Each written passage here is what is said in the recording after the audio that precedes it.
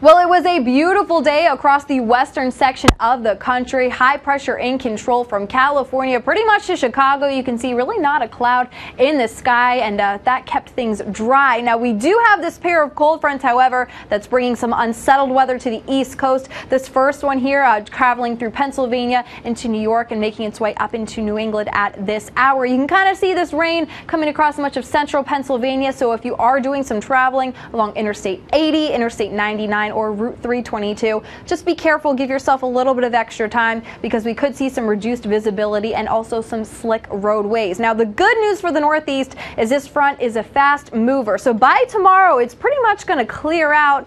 We do still have some lingering showers into parts of Canada and the northern part of New England, but for the mid-Atlantic states, we have high pressure coming in behind that front. So it should be a pretty nice Sunday throughout parts of Pennsylvania, New Jersey, Maryland, and into Virginia as well. Then we have that second cold front that's not going to be moving as quickly. It's kind of stalled here across the Florida panhandle, so we do see some showers sparking up, and we do expect those showers to remain tonight and even into tomorrow as well.